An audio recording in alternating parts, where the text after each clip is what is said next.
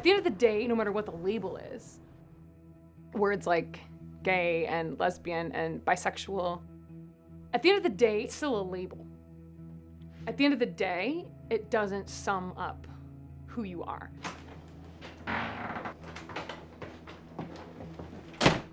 You're a person. You are a unique, unrepeatable person. And you're complicated. And that's just who we are. We're complicated people. I was always really into imaginative play. My parents really encouraged that. I mean, we definitely had toys, but if it was the summer, it was like, you're not coming inside until dinner. You know, we were outside, we were running around in the woods. We would pretend that it was a magical world.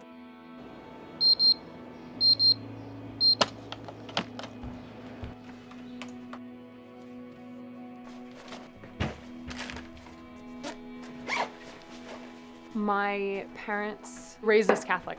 We were at Mass every Sunday, prayed before all of our meals. We went to Catholic school all the way through. Yeah, in middle school, of a class of 30 or 40, like a quarter of you are popular just by default. You know, whereas you get into high school and things get a lot more complicated socially, and I just found I just had a tough time adjusting. In the summer between my freshman and sophomore year, I go to this conference and, you know, there's over 2,000 teens that are there. You know, the energy was high, and that night, you know, there we were. The room is dark. There's just the light of these candles, you know, up on the altar. I'm just kneeling there. I can still remember, because we were in this huge gymnasium, right? And our group had gotten stuck all the way in this back corner. But I just could not take my eyes off the monstrance.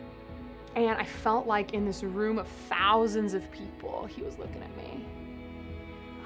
I just felt like he saw those places I was alone and angry. He saw those places where I was despairing.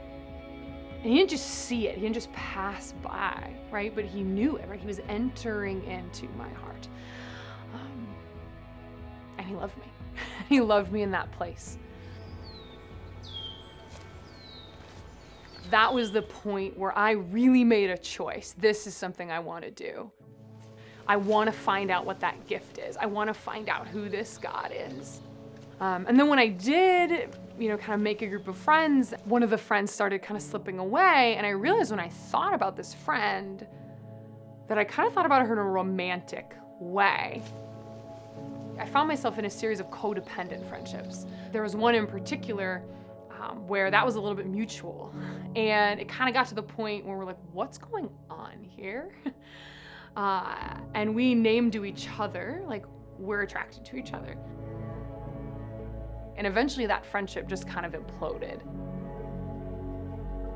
And what was going on in my heart was, I feel like I just broke up with someone. I feel like we broke up, and I was jealous of some of our other friends, and I just kind of had to admit to myself, like, I think I was in love with her. And I realized, like, I can't do this by myself. So I started talking to other friends, spiritual direction, like kind of talked through that friendship and counseling a little bit, and started being more honest with God as well.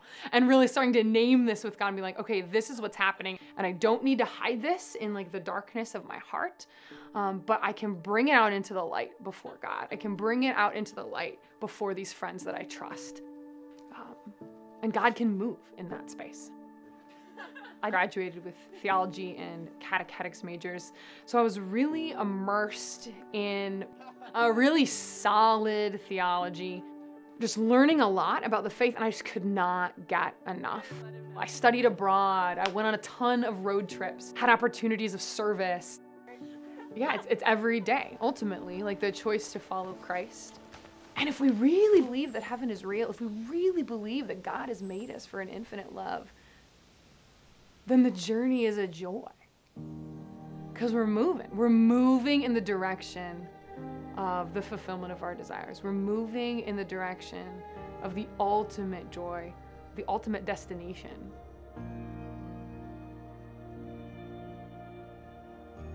It's not that I don't experience attraction. It's not that at moments, you don't like imagine what this could be like with this person.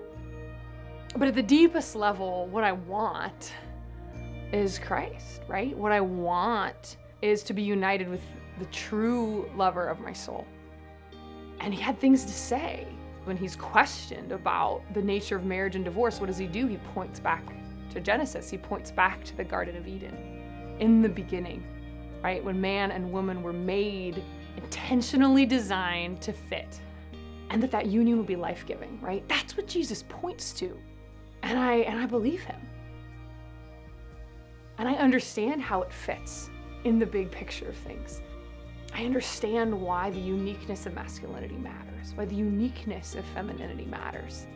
If I were ever to choose against it, I would be denying myself.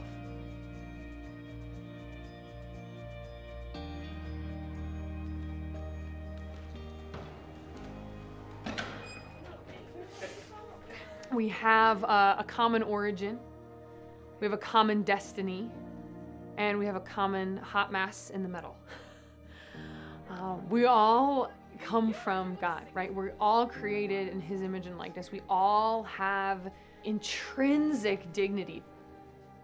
I think a lot of times we forget the power of human autonomy. The ability to choose Christ, to choose fellowship, to choose vulnerability, to choose prayer. The choice to follow Christ, to live in his grace, the choice to trust in his mercy is a daily thing. And the beauty of an infinite God is we've got an infinite way to go.